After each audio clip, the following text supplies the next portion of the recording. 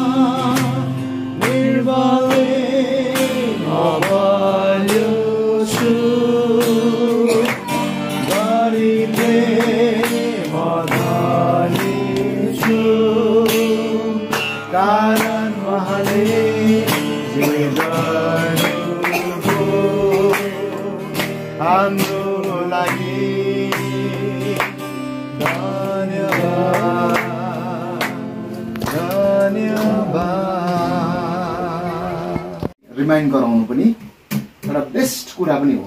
तपाईँले ठुलो बर्थडे गर्नु पर्दैन, परिवार बसेर सानो केक ल्याएर उसलाई बर्थडेको महत्त्व तपाईँले बुझाउन सक्नुहुन्छ। पाहुनाले ठुलो गरे म पनि गर्छु भन्ने कुरा हुँदा कोही बेला बाँकीमा परिन्छ है।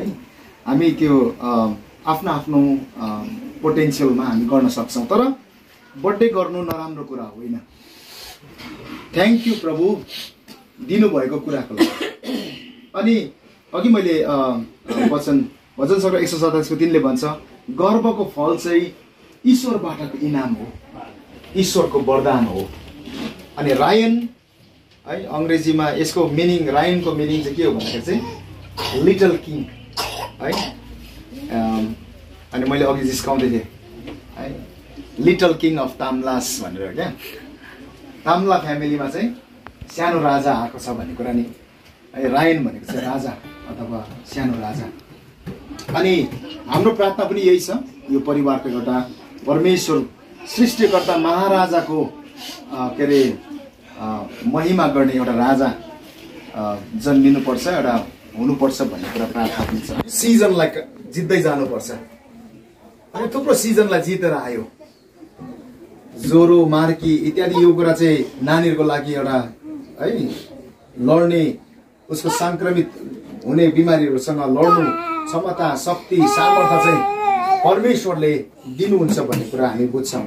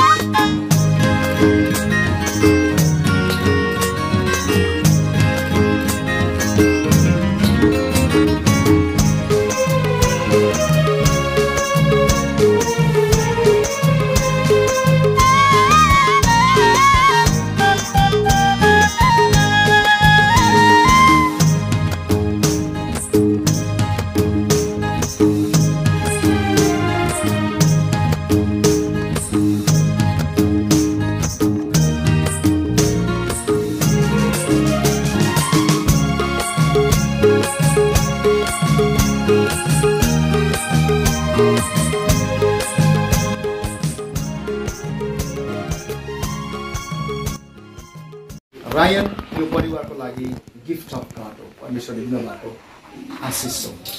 एउटा फुटी जाने गिफ्ट त हामी यति साह्रो हिफाजत गर्छौँ हो कि भन्नुहोस् त। कसैले दिएको छ भने, कसैले मन पराउने साथीले दिएको छ भने, डटपेन दिएको छ भने त्यसलाई यति साह्रो हिफाजत हराइगयो पनि खोजे गर्छौँ हामी, किन त्यसको भ्यालु हामी बुझ्छौँ नि है। कसैले साथीले दिएको कुनै चिज छ भने अब यो हराउनु हुँदैन, साथीले सोध्यो भने म शरम पर्छु भनेर त्यसलाई वर्षक हामी हराउँदैनौँ। त्यो साधारण टली जाने, फुटी जाने, मिलाइ जाने गिफ्ट चाहिँ हामीले यति साह्रो हिफाजत गर्छौँ भने तपाईँ र मलाई दिनुभएको नानीहरू चाहिँ परमेश्वरले दिनुभएको के रहेछ? उपहार।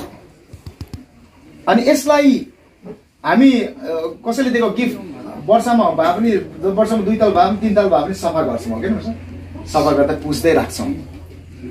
प्रभुले दिनुभएको हाम्रो कोखमा उपहारलाई चाहिँ हामी कसरी हुर्काइराखेको छ, यो चाहिँ बडो च्यालेन्ज हामीलाई छ। अब यहाँ सबैजना नाता पनाताको मालिक छ, हामीले त्यही शिक्षा हाम्रो छोराछोरीलाई हामी दिनुपर्छ, जसको नानीहरू छ।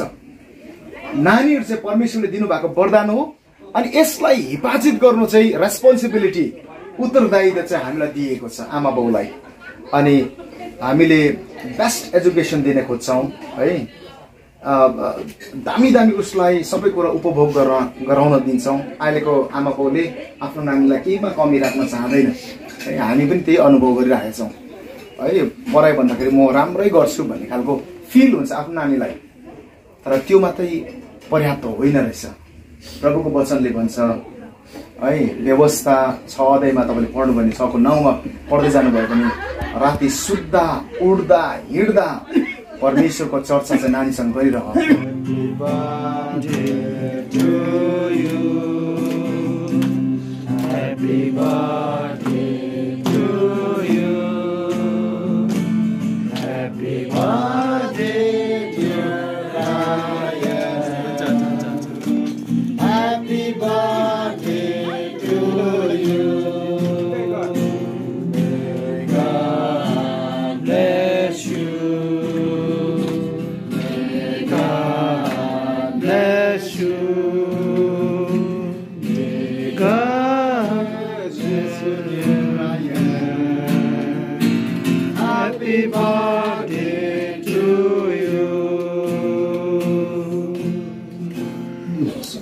बालक तपाईँले दिनुभयो र यस बालकलाई 1 वर्षसम्म अनि पुग्ने क्षमता तपाईँ प्रभुले दिनुभयो।